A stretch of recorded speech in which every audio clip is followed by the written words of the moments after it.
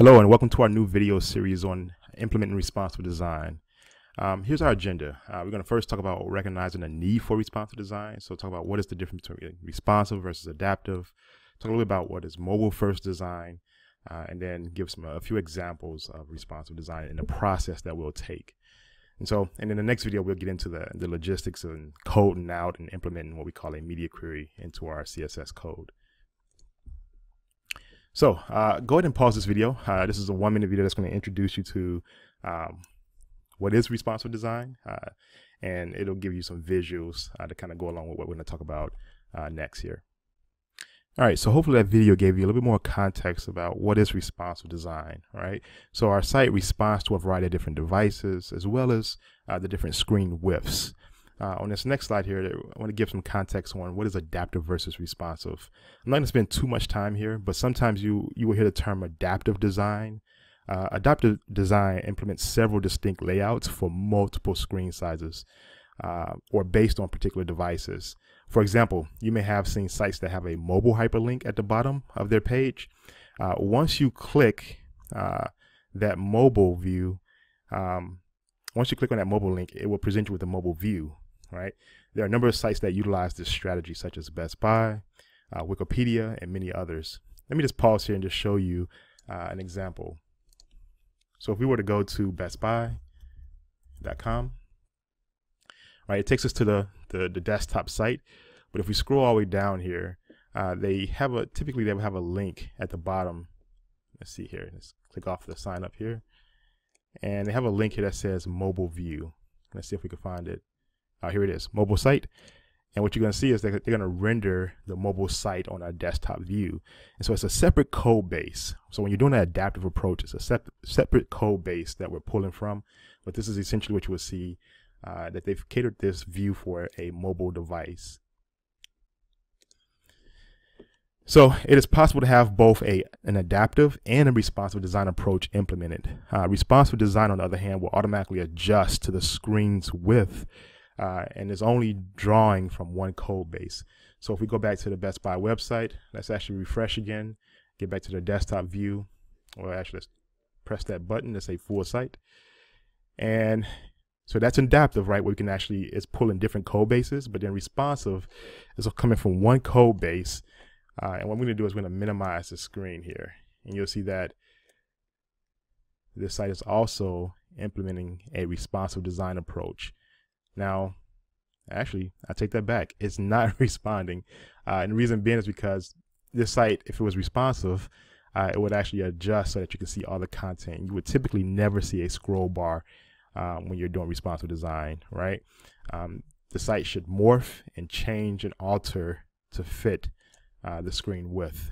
And that's not happening here in Best Buy site. So perfect example, this site is truly adaptive, and where they have a mobile site that's pulling from a different code base, a desktop site that's pulling from a code base. But let's actually take a look at a site that's truly responsive. And so let's say Dunwoody, or let's do another one here. Let's actually do Target and see if their site is responsive. So here, if we scroll down, right, this site is truly responsive. You'll never see the scroll bar, but the content is always going to basically, it's going to morph to fit the screen width. And that's an example of responsive. So, and that's our job. That's our goal, is how do we actually get our content, the components of our page, to be presentable at various screen widths that the user may render our site within.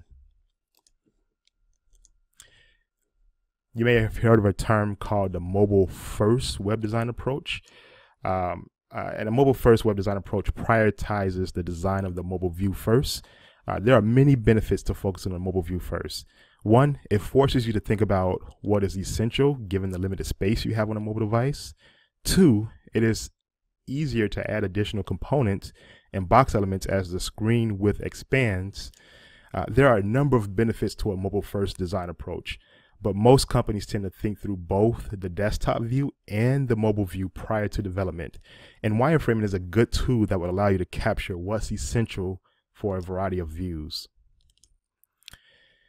On this slide, you will see an example of the World Wildlife Fund website and the various layouts at various screen widths.